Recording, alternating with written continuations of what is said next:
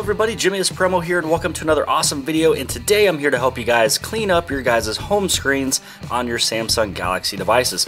So sometimes as you have your phone between several different months, maybe a couple years, your home screens kind of change a lot. You'll be deleting apps, moving stuff, but maybe you just want it to look like it came right out of the box as if it was factory, and it does clean it up a lot.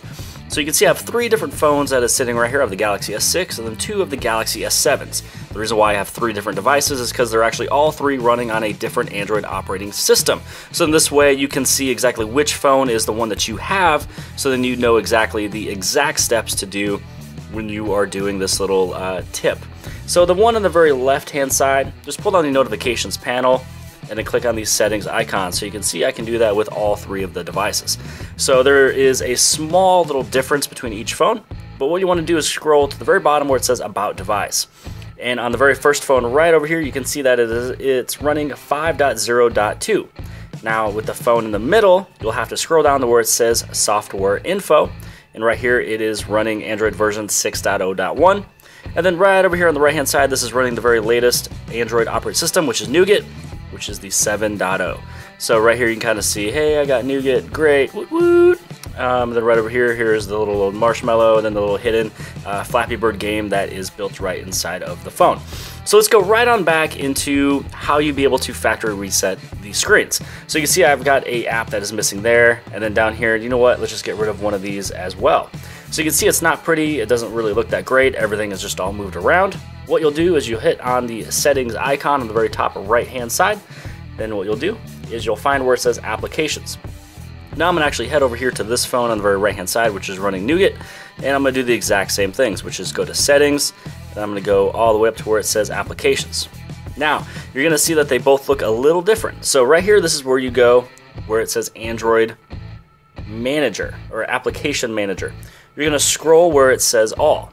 Now if your screen does not look like this and it looks like this, you'll go to the very top right hand side and make sure you also show the System Apps.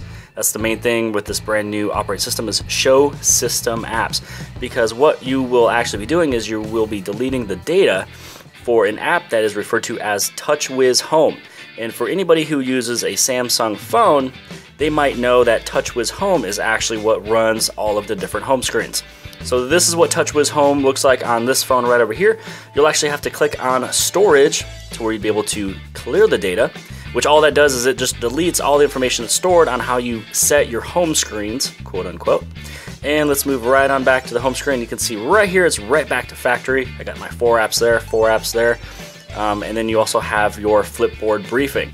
Now, Flipboard briefing is something that a lot of people don't really like to have on their phone. So just basically do a little pinch to zoom there, scroll over and just turn it off. And then now you are right back to where you were from before. Now, when you have this phone over here that's running a little bit later of an Android operating system, when you scroll over to All, you're going to do the exact same thing. You'll move over to where it says TouchWiz Home, which per the alphabet is after the letter S. There we go. TouchWiz Home. You basically touch there, then this is where you'd be able to simply just clear the data, and now it's all cleared out. So what you do is you go right back home, and you're going to notice from before I did have a couple of these that was deleted. And right back over here is our Flipboard briefing again. So this came, exactly how the phone would look like if it came out of the box. And again, I'm not a huge fan of that Flipboard, so I'm going to turn it off, head right back. And that is how you'd be able to reset all of your home screens all the way back to factory as if it came right out of the box, to keep things kind of cleaned up. And all you got to do is any of the apps that you guys are playing, make sure you just take them right back up onto the home screen, so you'll be able to customize your home screens to make it look like you would like it to at this moment in time. Hope you guys like this video. Make sure you hit on like and also subscribe, and I'll see you guys later.